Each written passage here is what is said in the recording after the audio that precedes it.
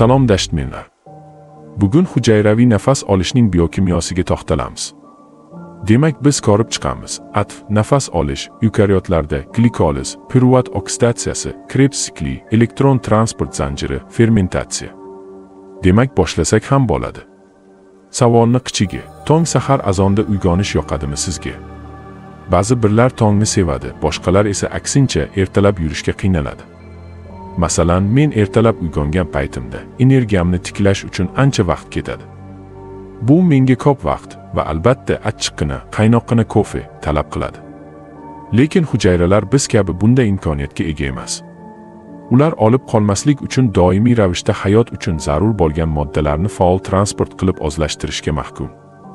Hujayralar uchun eng kerakli energiya manbasi bu albatta atf, ya'ni adenozin trifosfat. Atf bu adenozin trifosfat degan ma'noni anglatadi. Bu aslida nuklein kislotalarning bir turi bo'lib, 3 ta fosfatni o'ziga biriktirgan. Bularni aytib nima demoqchiman? Xullas, hujayralar mana shu atf degan narsani ishlab chiqarishi zarur. Barcha tirik hujayralar atf ishlab chiqarishga majbur. Ular men prokaryotman-ku yoki men eukaryotman deb bahona qila olishmaydi. Lekin eukaryot va prokaryotlarda faqat atf ishlab chiqarish jarayonigina hujayra turiga qarab farq qilishi mumkin. Bu jarayonlardan bittasi aerobik hujayra nafas olishi deb ataladi.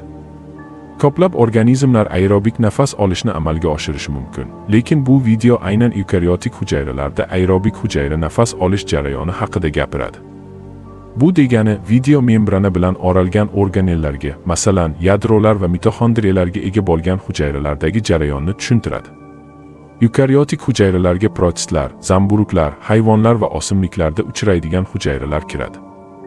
Demak, mitoxondriya eukaryotik hujayralarning aksariyatida uchraydigan va aerobik hujayra nafas olish jarayonida juda muhim ahamiyatga ega bo'lgan organellar, chunki jarayonlarning asosiy qismi mitoxondriyada bo'lib o'tadi. Keling, boshlaymiz.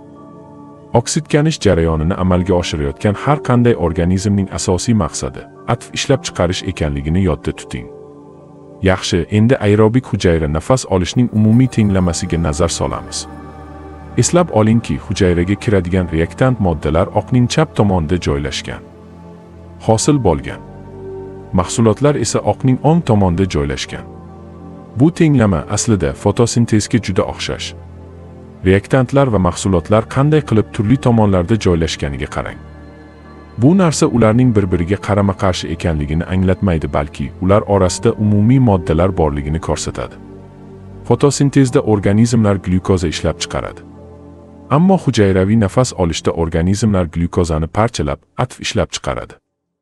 Bitta qiziq fakt, bilsangiz kerak, loviya urugi yerda birinchi marta nish otganda, u hali fotosintez qila olmaydi. Ana shu endi tomir otayotgan loviya o'zida saqlagan glyukozaga tayangan holda hujayra nafas olish jarayonini o'tkazib, atf ishlab chiqaradi va o'sishi uchun zarur energiyani oladi. Va albatta u palak yoygan zahoti fotosintez qila oladi. U fotosintez va hujayraviy nafas olish jarayonini ikkalasini ham amalga oshirishi mumkin. O'simliklar fotosintezda glyukoza ishlab chiqaradi va hujayra nafas olish jarayonida uni parchalaydi. Ular ikkalasini ham amalga oshira oladi. Agar siz fotosintez qila olmasangiz, masalan, inson yoki amoeba bo'lsangiz, glyukoza olish uchun oziq-ovqat manbani topishingiz kerak. Demak, dissimilyatsiya jarayonini boshlash uchun glyukoza kerak va biz bir dona glyukoza molekulasini parchalashdan boshlaymiz. Bir qadam glikoliz. Ushbu qadam sitoplazmada sodir bo'ladi va kislorod talab qilmaydi. Bu anaerobik jarayon hisoblanadi. Glikoliz jarayonida tenglamada ko'rsatilgan glyukoza foydaliroq shaklga, ya'ni piruvatga aylantiriladi. Glikoliz jarayonini o'zini boshlash uchun ham jiddiy atf kerak bo'ladi. Bu qadamning to'g'ri natijasi taxminan 2 ta piruvat va 2 dona atf molekulalari bo'ladi. Shuningdek, 2 ta NADH ham hosil bo'ladi. NADH nima?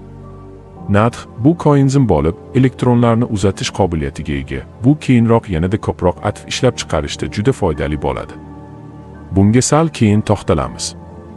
Hozir endi o'rta qadam sodir bo'ladi. 2 ta piruvat aktiv transport orqali mitoxondriya, aniqrog'i mitoxondrial matritsaga olib boriladi. Mitoxondriyada piruvat oksidlanadi. 2 piruvat 2 asetilto enzimga aylantiriladi. Bu keyingi bosqichda ishlatiladi. karbon dioksid chiqariladi va ikkita NADH ishlab chiqariladi. Ikki qadam Krebs sikli, strik kislota sikli deb ham ataladi. Bu jarayon hali ham mitoxondrial matritsada sodir bo'ladi. Strik kislota sikli aerobik jarayon deb hisoblanadi. Garchi sikl bevosita kislorod iste'mol qilmasa-da, sikl ichidagi ba'zi hodisalar davom etishi uchun kislorod kerak. Karbonat angidrid ajraladi. Biz ikkita atf, 6 ta NADH va ikkita FADH2 ham ishlab chiqaramiz. FADH2 bu NADH kabi koenzim bo'lib, u ham elektronlarni uzatishda yordam beradi va yanada ko'proq atf ishlab chiqarishda yordam beradi. 3 qadam elektron transport zanjiri va kimyoviy osmos. Bu albatta juda go'zal va muhtasham jarayon. Yukariotik hujayralarda bu jarayon hamon mitoxondriyada bo'lib, aniqrog'i ichki mitoxondrial membranada sodir bo'ladi. Ushbu aerobik qadam uchun kislorod talab etiladi. Bu juda murakkab jarayon va biz uni juda oddiy qilib aytayotganimizda, NADH va FADH2 dan elektronlar oqimida o'tishi ko'rsatilyapti. Elektronlar protonlar ichki membrana bo'shligiga haydalishi jarayonida proton gradientini hosil qilish uchun ishlatiladi. Ushbu protonlarning barchasi intermembrana bo'shligiga pompalanishi, ya'ni haydalishi, elektr va kimyoviy gradient hosil qiladi. Ionlar, masalan, vodorod kationi membrana orqali to'g'ridan to'g'ri o'tishi uchun unga yordam kerak bo'ladi. Protonlar atf sintezi deb ataladigan ajoyib ferment orqali harakatlana oladi. Agar menga shamchiroqdan jin chiqib, tilagingni qaysi fermentga aylanishni xohlaysan desa, men hech ikkilanmay atf sintezi bo'laman derdim, chunki u atfga fosfat qo'shib, atf hosil qilish qobiliyatiga ega. ATF bu ATF ning oldingi shakli. Atfda ikkita fosfat bor, lekin agar u uchinchi fosfatni olsa, atfga aylanadi. Shunday qilib, ximiya osmosida protonlar atf sintezining bir qismi orqali oz elektrokimyoviy gradienti bo'yicha harakatlanadi va uni atf ishlab chiqarishga kuch beradi. Bu xuddi tepadan quyilayotgan sharshara charxpalakning parragini aylantirib elektr toki ishlab chiqarishga o'xshaydi. Bunda kislorod elektronlarning oxirgi qabul qiluvchisi hisoblanadi. Kislorod 2 vodorod bilan birlashganda H2O suv hosil bo'ladi. Agar siz tenglamamizni eslasangiz, suv mahsulotlar ro'yxatida keltirilgan. Endi elektron transport zanjiri va ximiya osmosi bosqichida avvalgi 2 qadamga nisbatan ko'proq atf hosil bo'ladi. O'zlaringiz buni qancha deb o'ylaysizlar? O'qituvchilik yillarim davomida va yigilgan darsliklarimda hujayra nafas olish grafiklarida turli xil raqamlar borligini payqadim.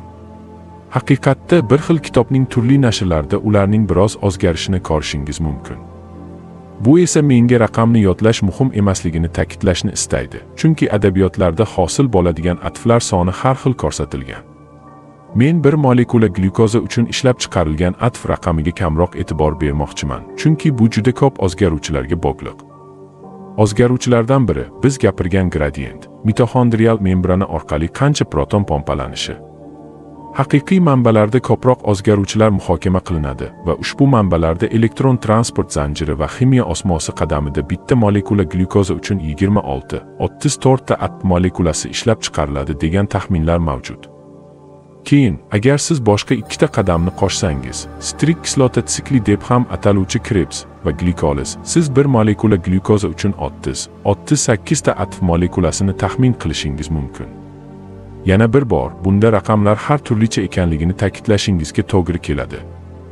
Endi bu atf yaratishning bir usuli edi. Lekin boshida aytganimizdek, hamma hujayralar atf hosil qilishlari kerak, ammo bu jarayon ularda farq qilishi mumkin. Agar kislorod bo'lmasa, ba'zi hujayralar fermentatsiya sifatida ma'lum jarayonni amalga oshirish qobiliyatiga ega.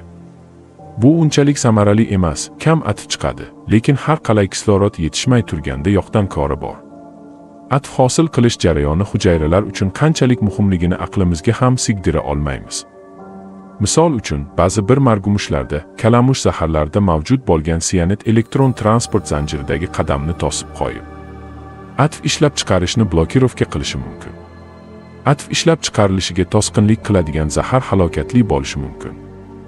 Mitoxondriya atf sintezida o'ta muhim bo'lganligi vajidan biz mitoxondrial kasalliklarni davolashni yaxshilash borasida hali ko'p ishlar qilishimiz kerak, chunki bunday savollar berayotgan odamlar siz kabi ko'paymoqda. Xo'sh, dashtmenlar, bugunchalik hammasi shu. Sog' bo'lasizlar, salomat bo'lasizlar. Aytgancha YouTube va Telegram kanallarimizda bizni kuzatishni unutmang. Biz motivatsiyani sizdan olamiz. Xayr, salomat bo'ling.